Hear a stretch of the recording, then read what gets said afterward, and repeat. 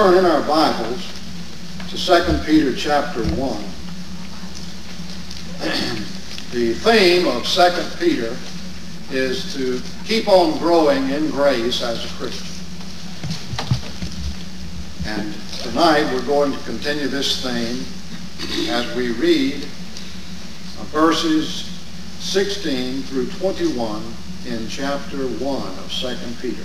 Stand together, please. 2 Peter chapter 1, beginning with verse 16 and reading through the chapter. Let's read it aloud together. For we have not followed cunningly devised fables when we made known unto you the power and coming of our Lord Jesus Christ, but were eyewitnesses of his majesty. For he received from God the Father honor and glory, when there came such a voice to him from the excellent glory, This is my beloved Son, in whom I am well pleased.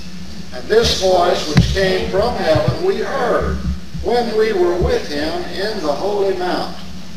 We have also a more sure word of prophecy, whereunto ye do well that ye take heed, as unto a light that shineth in a dark place, until the day dawn, and the day star arise in your hearts, knowing this first, that no prophecy of the Scripture is of any private interpretation.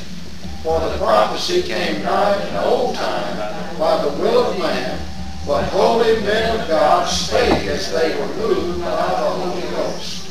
Thank you, be seated. And since this comment is not an integral part of the message, I want to make it because I think it's important. The Catholic Church has used verse 20 as a justification for individual persons, Catholics, not to read the Bible. And they have said that it is, here it says that the Bible, no Scripture, is of any private interpretation. They have reasoned in the past, and I can't tell you what all of them have done, what they're doing now. I think there have been some changes. But they have said that you're not to read the Scripture for yourself because it will confuse you. You let the priest tell you what the Bible says, and because it says here it's not of any private interpretation. Well, that is not what it's talking about. But I'm going to tell you what it's talking about a little bit later on as we go in our Scripture. Now tonight, I want to deal with some essential beliefs that help us to grow in grace. And he mentioned specifically 3 here that I want to point out. Let's recap what we've done in chapter 1, bringing us up to date and helping us get the feel of what the Word of God is talking about. When you're born again, that's the front end of the Christian life, and you're supposed to keep on growing in the Lord. And as long as you are growing as a Christian, you are joyful and you are useful to Christ. But when you quit growing as a Christian, it doesn't make any difference how much Bible you know, how long you've been saved, all of the laurels that you have accumulated and crowns that you can place at the feet of Jesus. When you quit growing as a Christian, you lose the joy of your salvation, and you lose your usefulness to Christ as he wants to use you. And you just have a general deadness toward the things of God. Of course, once you learn the language of time, you can play it a long way. And a lot of times we coast because we can say the right words, and do the things, and fake it, so to speak. What an awful thing it is when we Christians have to fake that thing that ought to be so real and so throbbing and so precious as our vital living relationship with the Lord Jesus Christ. So that is to be maintained by growing in grace. And he admonishes us that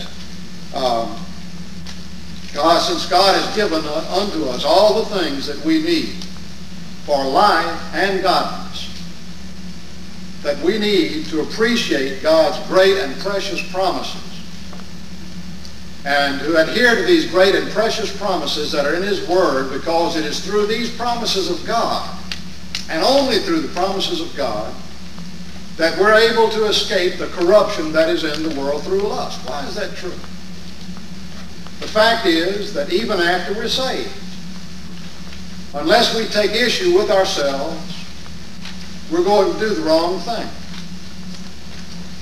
In other words, there's a constant warfare that's going on even for a believer. Because even after we're saved, there is the proclivity to evil, temptations, and the yearning to be what we desire. That falling back, that living sacrifice that keeps crawling off the altar. And so when we take God's precious promises and we say, well, I feel like this, but God's Word says this. Or I don't think the Lord really knows what's going on, so I better do this and discount what His Word says. If we don't know the Word, then we're not going to be able to do the Word. You don't do the Word accidentally. So, now, he says, and besides all this, then you start adding to that faith, not for salvation, but for growth in grace. And remember he said you add to your faith what? Virtue. That's integrity, folks. That's ethics. It's not enough to just believe the right things. We'll be concerned about living the right life. And if I have a burden for it, you see. Have a burden for it. Add to your faith virtue. To your virtue what? Knowledge. And that's basically the knowledge of the Word of God and the things of God. It's not talking about making 100 on algebra and making an A in chemistry. There are other verses that might encourage you to do that. But that's not what it's talking about. The spiritual thing, the things of the Lord, you see, knowledge. And after knowledge, what do you add? You add temperance. That's self-control. And then after that, you add what? You add patience. And after patience, what? You add godliness. That's the godlike life. That's the kind of life that causes people to feel like they've been in the presence of God. And then after that you add what? Brotherly kindness. Brotherly kindness. That's love. Brotherly love, literally. And then finally agape love, which goes out beyond the brothers and sisters in Christ. Now he says, if these things be in you and abound, that is, if you are growing in these Christian virtues, if you're adding these to your faith by growing as a Christian, then what? They make you that ye shall neither be barren nor unfruitful in the knowledge of our Lord Jesus Christ. That means that a growing Christian is going to be a fruit-producing Christian. How do we produce the fruit of a Christian? The fruit of a Christian is basically our effective witness as a Christian. And a Christian that's not growing in the Lord hasn't got any witness to amount to anything. Their witness is a joke. And it takes a growing Christian to have the boldness to do the witness that we ought to do, you see.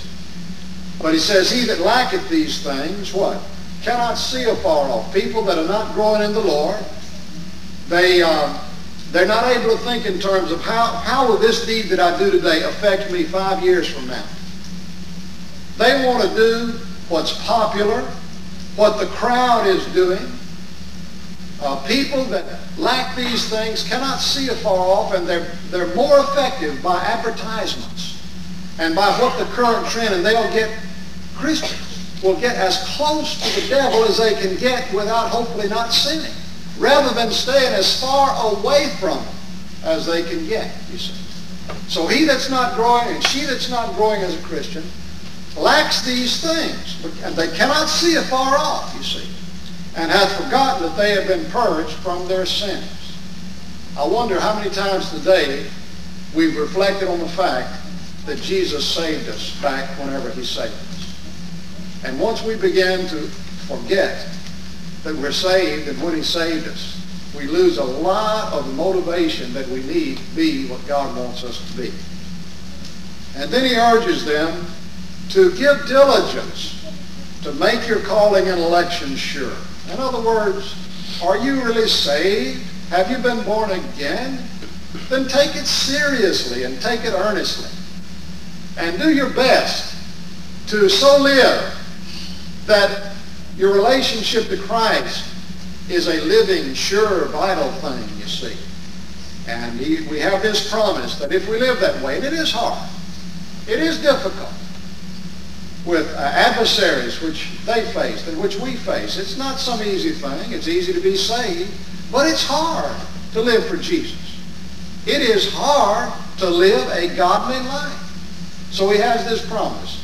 If we are growing Christians, when we meet our Maker face to face, there's going to be an abundant, glorious entrance ministered to you and to me when we get over to the other side. And that was my last point this morning, Belinda. Yes, the church training. So, that's the promise, and that's the motive for his teaching. Now he says that he wouldn't be negligent to put them in remembrance, because he said it's not going to be long until he leaves this tabernacle of flesh. And since he realizes the Lord Jesus told him that he was going to, somebody else was going to take him, he was going to die a martyr's death for Jesus, and he knows at this point it's not going to be long.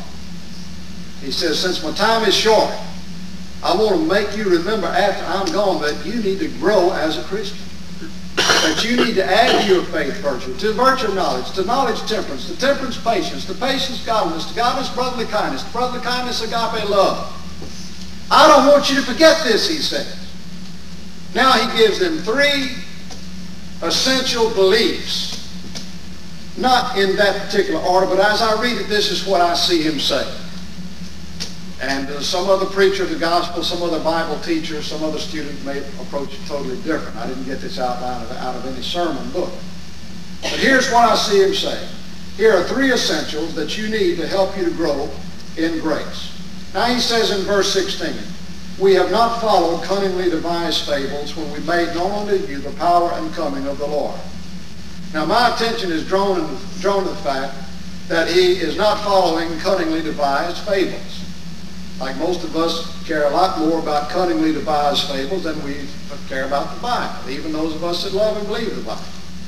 Because we'll watch a television set, and it's given us these cunningly devised fables, and we'll get so engrossed in these series and these things, and we wouldn't miss them. We'll skip a day, a week without reading our Bible. Something's wrong, you see. Now we say, well, I don't really believe these cunningly devised fables, these television stories. But let me tell you this, when they're important to you, they are making an impact on the kind of life and the attitudes you have as a Christian. Any person, I don't care who you are, that gets engrossed in television program in a series, that is having an impact on your mind and on your attitudes. It is watering down your Christian convictions. But that's not the point that he's making here. The point that he's making here is the power and coming of the Lord Jesus Christ. And that is one of the major thrusts of the motivation to keep on growing as a Christian.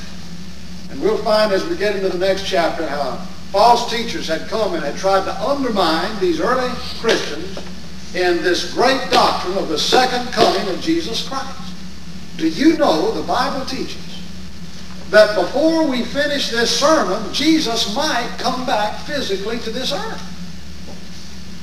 Now, he hasn't come back yet, but he's going to come back. And some 318 times in the New Testament, it speaks of the return of Christ, the second coming of Christ. Now, Peter emphasizes this, and notice what he says here. We believe in this, he says, not because of some cunningly devised fable, but because, number one, he says, of a personal experience that Simon Peter had with Jesus on a holy mount. What was that? Well, you remember it was the Mount of Transfiguration, possibly Mount Hermon, where Jesus took Peter, James, and John, brought them up into a high mountain, and was transfigured before him. Greek word is where we get our word metamorphosis from. His face did shine as the sun, and his raiment was as white as the light. And behold, there appeared with him Moses and Elias talking with him. And the Bible, one of the Gospels, says that they spoke of his decease. They talked about his coming glory when he gave up his life on the cross of Calvary for our redemption. But there's something that we often miss as we think of the story of the transfiguration of Jesus. Here was Moses and Elias with him, talking with him. There were Peter, James, John, Jesus, Moses, and Elijah. Can you imagine that Peter experienced this?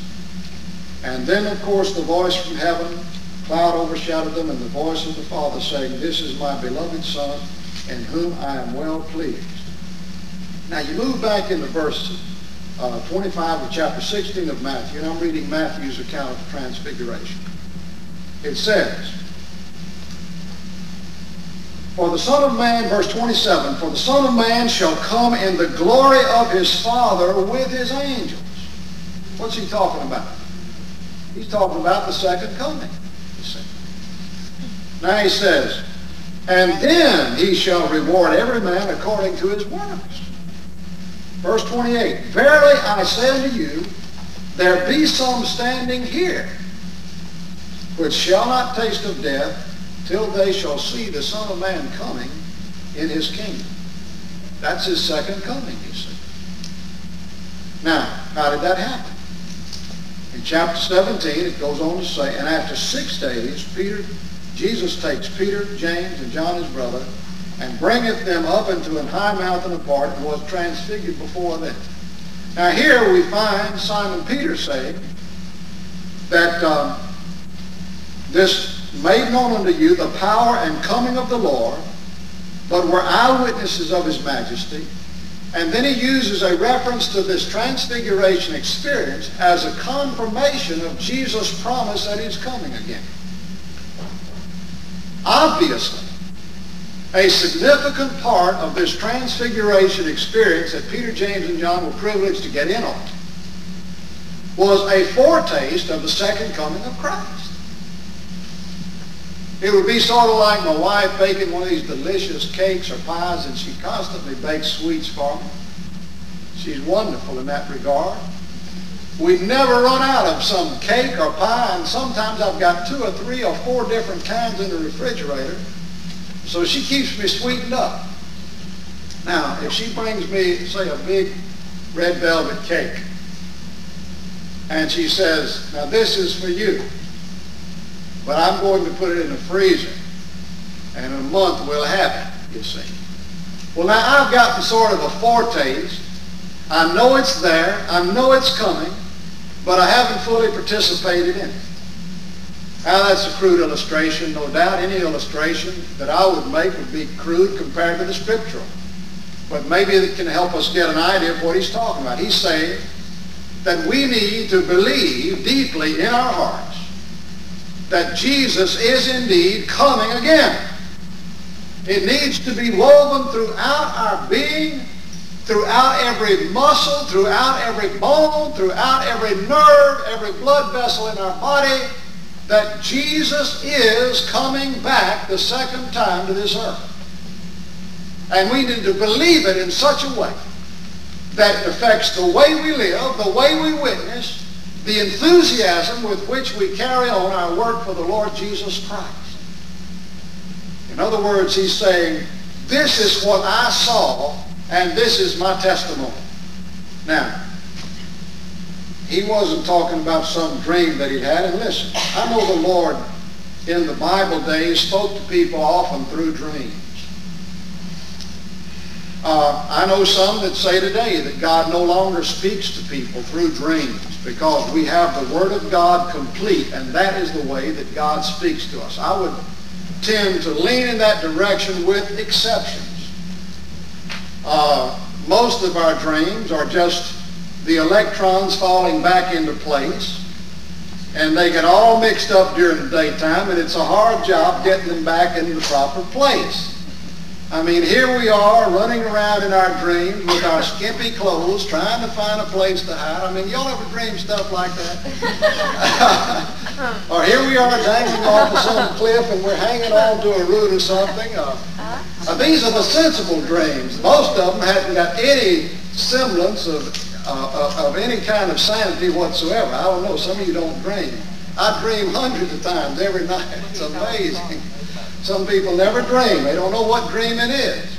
But my dreams couldn't have any meaning, most of them at least. I would say this, that my dream is a blessing to others and fine, but I'm not going to put any credence in it. Now listen, when people start talking about they dreamed this or that, or they had a vision this or that, you better wise up and say, listen, I'm not going to listen to cunningly devised fables. Even this story about Joseph Smith and him finding the plates in the ground and having the Urim and the Thummim. It's a fanciful story. And here they've got the ancient history of the United States of America given to them and just recorded. You cannot find one fact, one scintilla of evidence of any historical fact in archaeology in America that would substantiate the Book of Mormon. And yet you have millions of people that are leaving good, solid, mainline Christianity to traipse out to Moors because of Donny Osmond or some politician that happens to be a Mormon. Listen, a person can be a cultic follower and still be responsible as a businessman or as a politician. That's not going to get you to heaven. Listen, Simon Peter didn't follow cunningly devised fables. Who was it that had this transfiguration experience? It was Simon Peter. Not a perfect man, but an honest man. Listen, when he lied, he said, I lied. When he denied Jesus, he said, I denied Jesus. When he didn't believe Jesus was going to do something, he said, I didn't believe it. He told on himself. You're dealing basically in Simon Peter with a man of integrity. I know if I got a letter in the mail from Ed McMahon and it says, Tom Murphy, you have won $10 million. You know what I do? I throw that in the garbage can. I don't even open it up because Ed McMahon is lying to me. I hadn't won $10 million. I don't even open up the letter. I believe it's a sin to put a 25-cent stamp back on these things to hope that you get your name chosen in the lottery. You wasting 29 cents. Going up. Now, if they sent me a letter that had a 29-cent stamp on it, then I'd return it to them. I would not spend one penny on these things that people send out to you and you hope you're going to get something for nothing.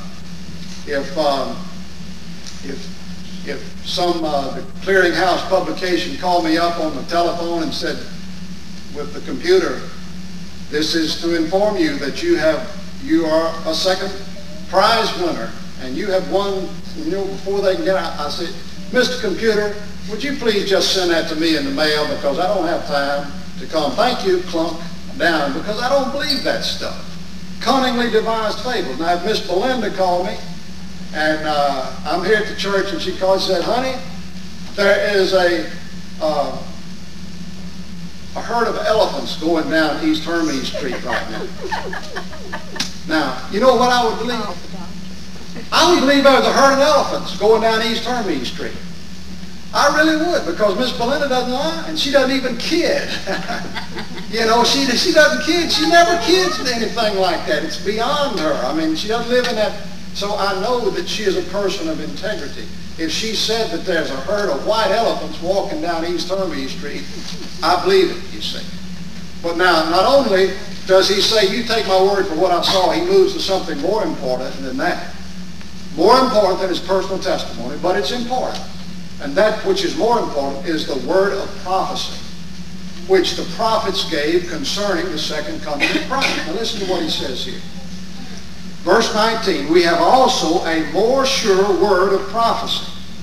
You see, now his experience confirming the second coming of Christ dovetailed in with all of the Old Testament prophecies. Literally hundreds and hundreds, possibly thousands of prophecies. I heard some guy say there were 4,000 prophecies. I don't know. I never counted them. But literally hundreds of prophecies concerning Jesus coming the first time, what he would do is the establishment of his kingdom and his coming again. Now listen, if his experience corroborates the Word of God, that's fine. But if ever his or anybody else's experience is contrary to the Word of God, then dash the experience aside. You know what most of us do? We interpret the Bible and life on the basis of our experience. That's the most foolish thing in the world that a person can do. Because most people like that are very, very weak in the Scripture anyway. Now listen, he was living in a time in which the Jew took the Old Testament extremely serious. They took it extremely serious. So now when he says we have a more sure word of prophecy, and he encourages them to take heed to it, because he says it's like a light in a dark place. Don't we have enough darkness in this world? Don't we have enough crime in this city? I see a couple of nights ago somebody executes a man out here on Nishu, the Nishu exit, shoots him in the head several times.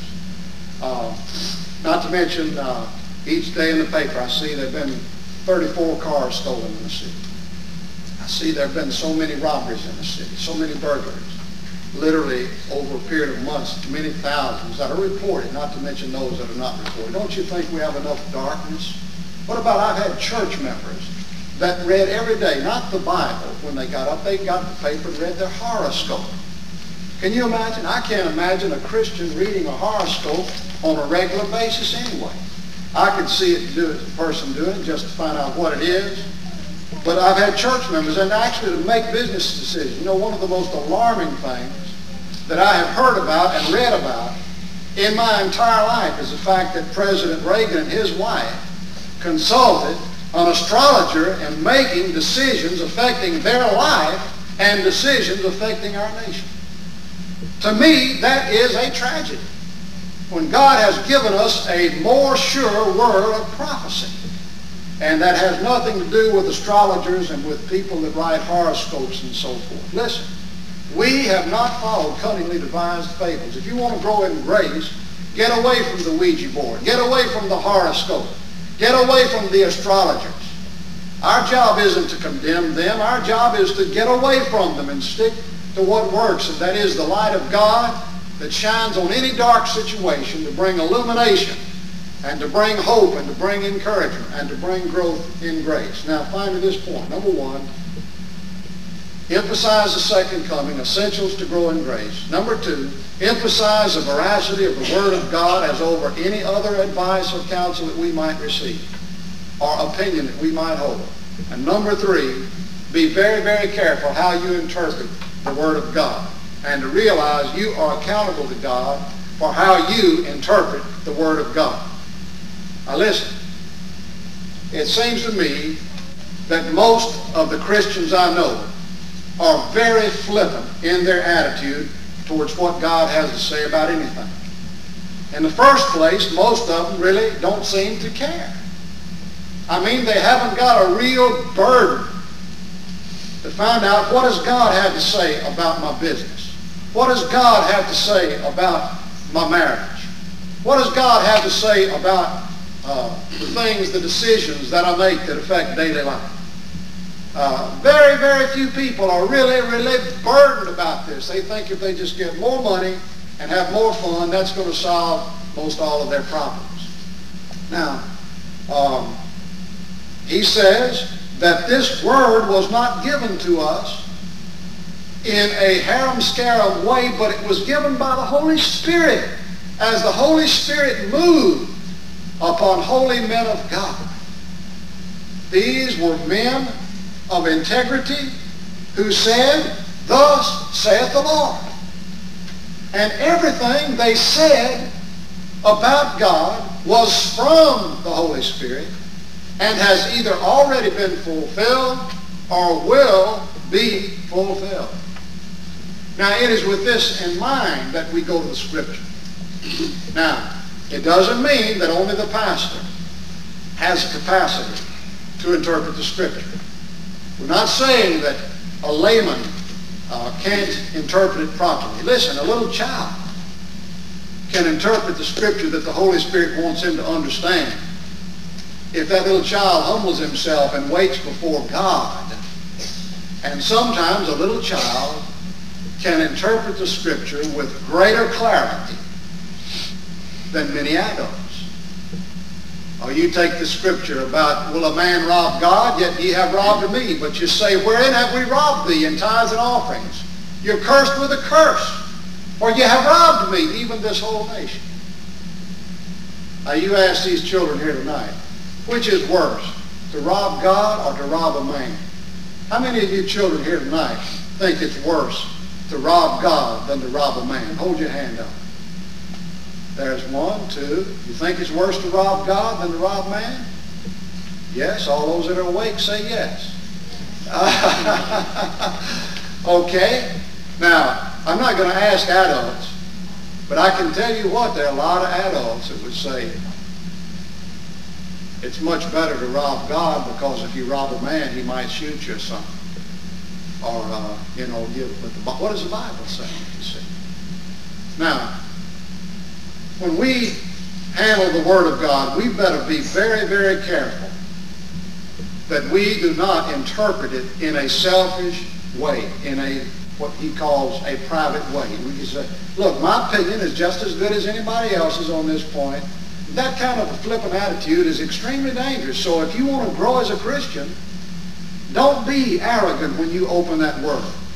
If you want to grow as a Christian, open the Bible, read it, but recognize this Bible is not for you to just take it and make anything you want to make out of it. Let God speak. Let the Bible speak. Let the Holy Spirit speak. Man, this book is more current than today's newspaper.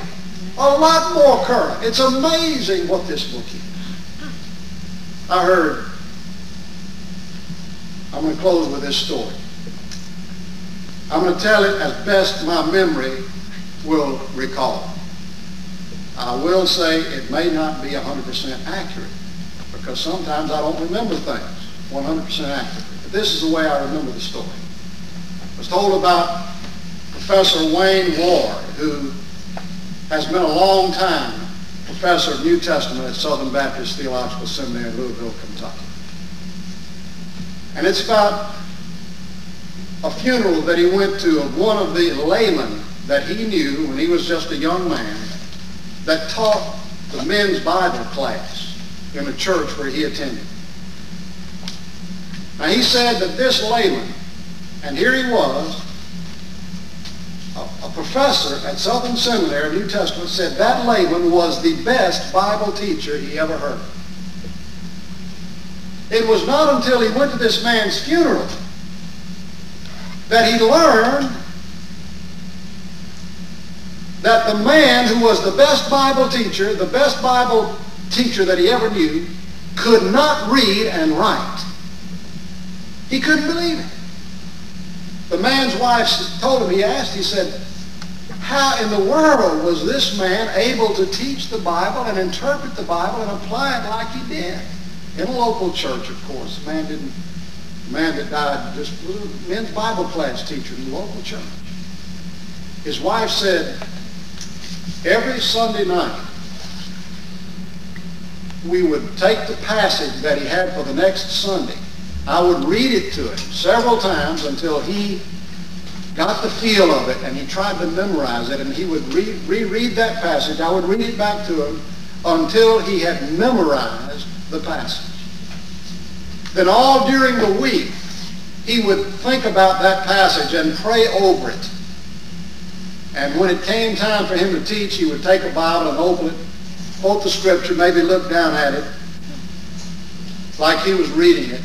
But because of his waiting before God in humility and in openness and giving himself so much to the Word of God, the Holy Spirit enabled him to understand what the passage meant, to interpret it, and then to apply it. And isn't that a beautiful story to know that he's not just talking here about a Greek scholar, a Hebrew scholar, and somebody that has a bunch of degrees. He's talking about a man or a woman who venerates the Word of God, who humbles themselves before it and realizes that we're accountable for this precious light that is the only thing that will shine in the darkness of our lives, in the light of the darkness of this world. So, 3 essentials to keep on growing as a Christian.